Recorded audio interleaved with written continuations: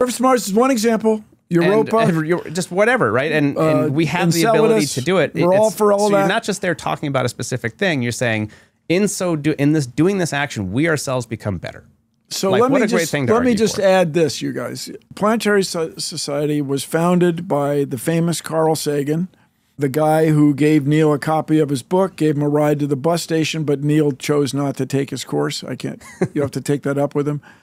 Carl Sagan, Lou Friedman, who was an orbital mechanics guy at Jet Propulsion Lab at the time, and Bruce Murray. And Bruce Murray was the head of the Jet Propulsion Lab during these famous missions. Viking landing on the surface of Mars, and Voyager, the famous Voyager spacecraft that did the grand tour of the solar system, the golden record, which is still flying out beyond the heliopause into the cosmos. Still active now, yeah. He was the head guy during all that.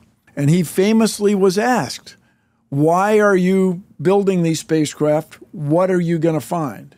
We don't know what we're going to find. That's what we're building them. And